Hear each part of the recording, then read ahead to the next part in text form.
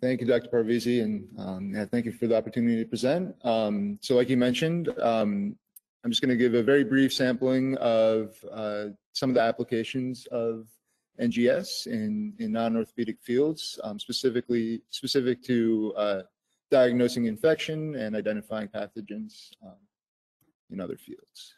So yeah, so first, just like to go into urology and the urinary tract infection, which has been one of the more exciting areas where NGS has really shown some benefit. UTI, of course, a very important problem, high incidence in the lifetime especially for adult women, and a very high recurrence rate, as well as significant costs to the healthcare system. Somewhat analogous to the joint into PJI. The old dogma is that the bladder, much like the old dogma for the joint, is a sterile space where infection is a result of maybe a single invasive pathogen. In UTI, it's often E. coli into that space. However, emerging evidence is really showing that the bladder is a living dynamic system of a changing microbiome, and infection, rather than just being very simplistic single organism invading that space, it's really showing that it's a disruption in that microbiome, and it's a much more complicated process. And what we've been seeing is that culture is really insufficient in identifying that changing microbiome, and there's multiple papers and a lot of literature that's showing this. This is just one example of a study out of the United Kingdom looking at midstream urine cultures in patients with UTI, and culture really fails to identify a lot of the infections and a lot of the pathogens in these cases, whereas genomic analysis does a lot better at identifying them. And then this is one of the more recent head-to-head randomized studies looking at treatment based on culture versus treatment based on NGS. And Karan will get into it a little bit later, where this is one of the things that we're looking to replicate in orthopedics as well, with the study comparing outcomes for culture, basing treatment on culture versus NGS. But yeah, this was one in urology with 44 patients with UTI symptoms.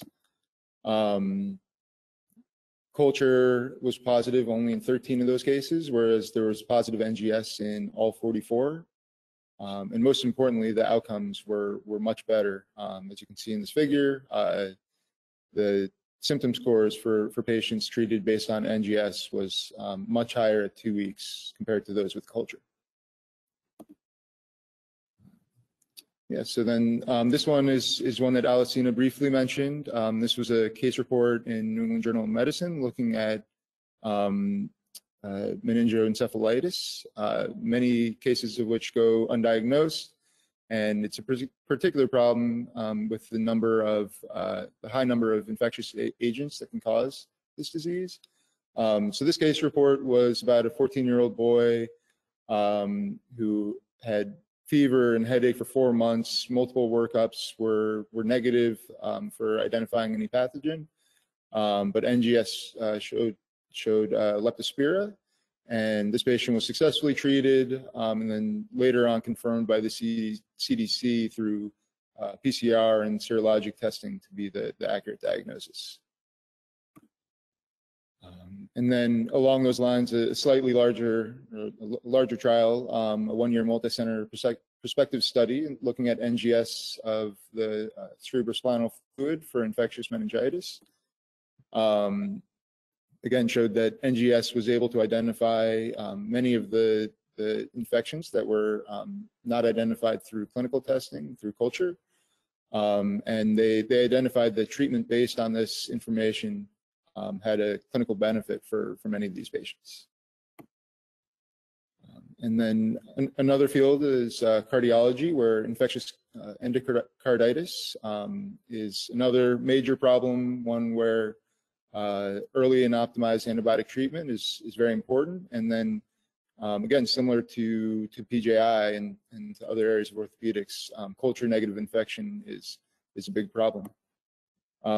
So a couple fairly recent studies involving endocarditis. One is a case report showing that NGS was able to identify an infectious organism. And then another larger study of 44 patients, which, as you can see, showed very high sensitivity of NGS compared to culture of many of the different samples. Okay, and then lastly, looking at wound care. This is just a consensus guidelines in wound care showing that, again, identification of microorganisms through genomic testing in days 1 to 4 is very important.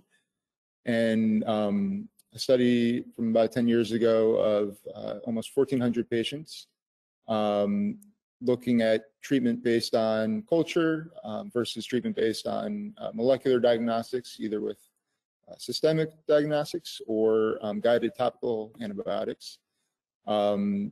And similar to that head-to-head study with urology showed that treatment based on NGS really had a beneficial effect in both groups treated based on NGS compared to that of culture. Thank you.